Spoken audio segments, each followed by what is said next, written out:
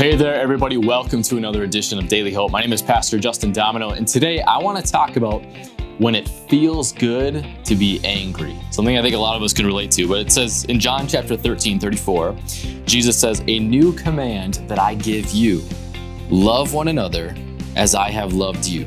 So you must love one another." There is such a great emphasis on the life and ministry of Jesus, on the idea and the action of love. It is so crucial because let's be honest, it's really easy not only to be angry, but it feels good a lot of the times. I remember back in, I think it was 8th grade, when well, I wouldn't say my friend, one of my classmates, Tim, made a really rude comment to me about myself and about the friends that I was hanging out with.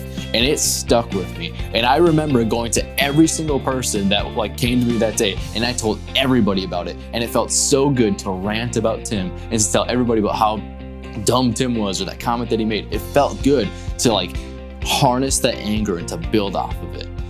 But this is the problem with sin. When we get angry, oftentimes it feels good to be angry, which creates more anger. It creates gossip. We hurt people. But here's the call of Jesus. Jesus has actually called us to live differently. Now, there are times when anger is justified. Even Jesus got angry sometimes. There is a thing called non-sinful anger. But let's be honest, we use that as an excuse sometimes. But here's the reality of Jesus. He has called us to live a different life. He has called us to be a holy people. What it means to be holy, by definition, is to be set apart. It means to be different. And so I don't want us to give in so easily to being angry and to fuel ourselves based on anger. I do that a lot. But what Jesus is calling us to be is actually a people who live differently. Even the people we should be angry at, Jesus calls us to love those people. I don't know what that's going to look like for you, but here's the idea, here's the command.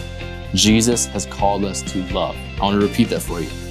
Jesus has called you to love. That is our daily hope for today, that we can actually love and bless even our enemies. Let me pray for you.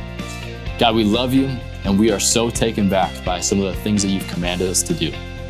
And God, we don't want to do them just because they are commandments, but Lord, we want our hearts to be transformed. And so if there's somebody today that we are angry with, if there's somebody today that we are frustrated with, that we would love to yell at or to rant about, maybe even gossip, God, I pray that we are able to hold our tongues and that we can actually have love for those people. It's crazy to even think about. It seems impossible. But Lord, when you fill us with your Holy Spirit, we're able to do impossible things. So God, help us today to love even our enemies, because that's the life that you lived. It's in your name I pray. Amen. Well, have a great day, New Hope.